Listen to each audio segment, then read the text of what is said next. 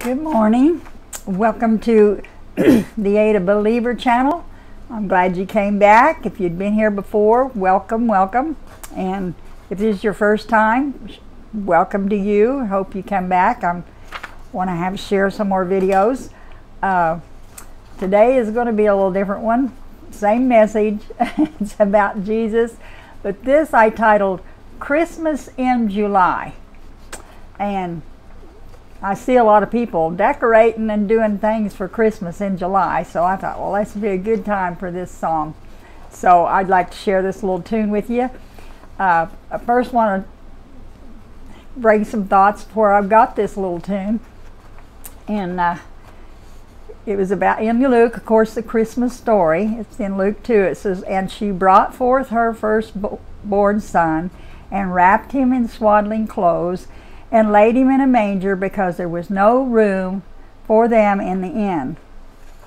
And I'm thinking today, it says that in Revelation 3:20, he says, "Behold, I stand at the door and knock.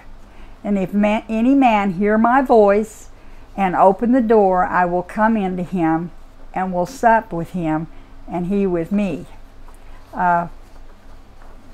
He is still knocking on doors today and in wanting to come in and dine and commune and tell people about, get them prepared for eternity.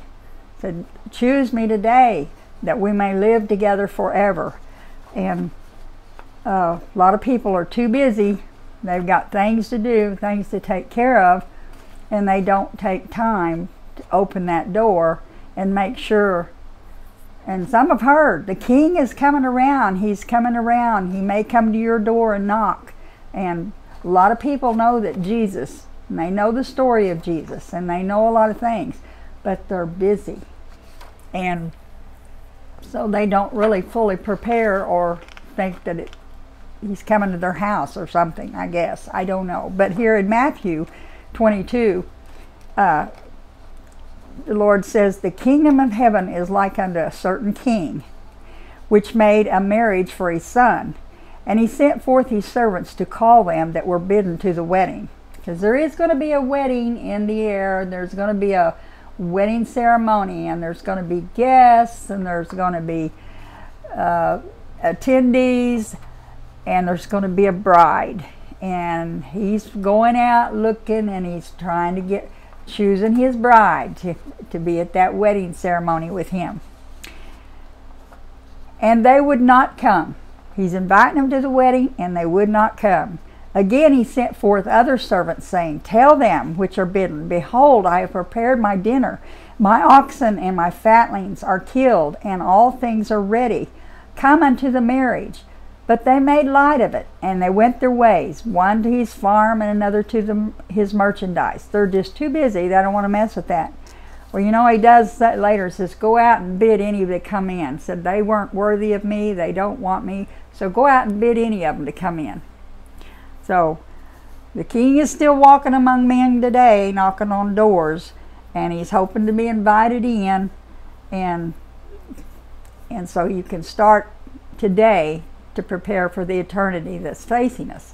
It's going to be wonderful for those of us that's going to that wedding and that ceremony. And oh, it's just, I invite you today, open your heart. And Jesus ever nudges you and says, "I want to talk with you." And you'll hear him in lots of ways. I don't know what he'll always say to you, but you always feel a little repentance in there. Excuse me. Like you should talk to him. He's wanting to talk to you. So here's a little tune I made. And I thought I'd sing it today because it is July. I don't want to wait till December to sing this. But here's how I kind of wrote it up. I typed this up and sent it to my grandson. I know the Lord's dealing with him. Thank you, Jesus. "Is there room in the inn of your heart? Have you invited the King, the King of Kings to stay? Have you prepared a place for his majesty? Please don't turn the Savior away. That's it. Jesus is walking among men, knocking, and I want to come in. Invite him to come in. And those of us that have invited him and have that joy and feel like we are preparing for eternity, and it's our job to go out, and he might use us to knock on that door. He does use men today to knock on doors, and the Spirit and the Lord goes with him. That Spirit will always be there to back up his word, because these words are truth, and we couldn't convince anybody without the Holy Ghost speaking to their hearts, because the Holy Ghost is the confirmer. And I just thank God for this opportunity to share this little tune today. I did plan on doing some crafting and things for the crafters out there, because I like to craft too. And somebody told me, says, you need to do something and put some content into this. And I was telling myself the same thing. People aren't going to just want to sit there and listen to you talk and read. They need something. And I thought, that is true. So I did try to get some crafts together. But you know what? I have got to learn some stuff about this little thing called the iPhone and the computer and the apps that edit and help you do that. Or I could have a whole week making a video, and nobody's going to sit down for a whole week and watch a video till I learn how to edit, cut, and clip and do it right. So I haven't learned that, and I feel like this is my calling to, I don't know, to this particular time. I don't know how long it will last, but I have a lot of tunes and a lot of things to share, and I so hope the right one finds this. I pray that Lord bless you with it, encourage you, get out and knock on doors, and do your part to be what God has planned for us.